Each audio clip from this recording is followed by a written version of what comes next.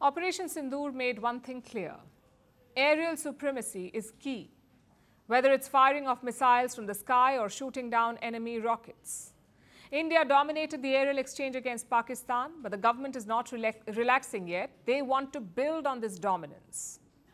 Today, India's Defence Ministry announced a major move. It approved a program execution model for the AMCA.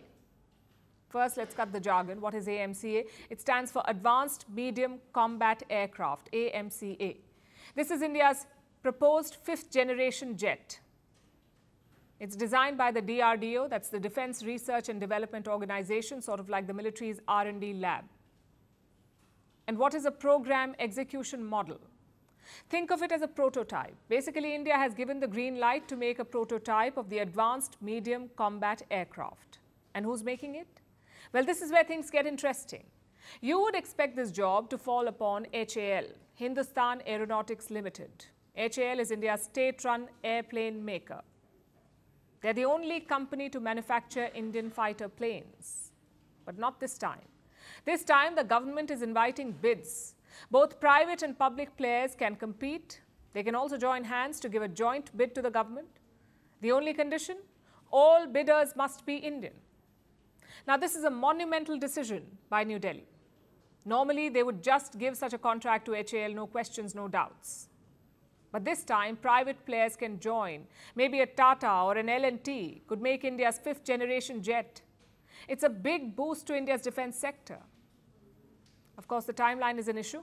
The first prototype is expected only by 2031, and production will start only in 2035, 10 years from now.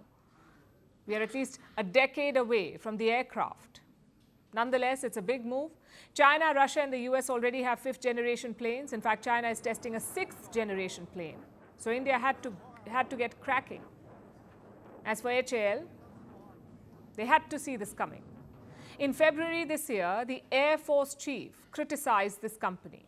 He said he was not confident about HAL anymore. The reason? Delays in deliveries. HAL makes India's homegrown Tejas jets. The Air Force ordered 83 Tejas Mark I jets in 2021. The delivery was supposed to begin in mid-2024.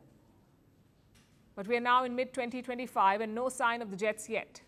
So clearly, the Air Force is looking to diversify, which brings us to another issue, and that is jet engines. You can design and manufacture fighter jets at home, but you need engines to power them. Right now, only 4 countries can make such engines: the US, France, Russia, and the UK. India's Tejas jets were supposed to use American engines, but the US has delayed deliveries. So the question is, if we can make jets, why not jet engines? Why don't we make them? That's what many Indians are asking online. They're rallying around India's homegrown jet engine project. It's called Kaveri. This project dates back to the 1980s. It was led by the same DRDO. The plan was to use the Kaveri engine to power the Tejas jet. Unfortunately, the engine was not up to the mark. So in 2008, the two projects were separated. But Kaveri was not junked. Instead of planes, it is being tried on drones. And now there is a call to revive it. Indians are asking the government to allocate more funds to Kaveri to basically make it usable for Indian jets. It's certainly possible, but it won't be easy. Jet engines are among the toughest technologies to crack. They must handle high temperatures, high pressures, and high fuel efficiency requirements. These are expensive and time-consuming to make. So what's the solution? Buying is risky. Going it alone will take time. What about a joint venture? Reports say India is thinking about that too. It is eyeing a deal with France's Safran Aerospace Company. The hope is to jointly make engines for the Tejas Mark II.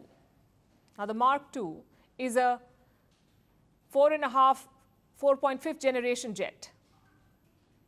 It is expected to replace India's aging Mirages, Jaguars and MiGs. On paper, it is slated to use American engines, but if the Safran deal works out, who knows? And I know all these moves may seem scattered and distinct, but they're part of the same larger, broader goal to bolster India's Air Force. We are supposed to operate 42 fighter jet squadrons. One squadron has 18 fighter jets. So 756 jets, that is the ideal number that we need. But we only operate 31 squadrons, which is less than 600 jets. So India has to bolster its air force ASAP. The question is, do we wait for the homegrown jets to come, or do we buy off the rack as a stopgap? That's a call that Indian policymakers will have to take.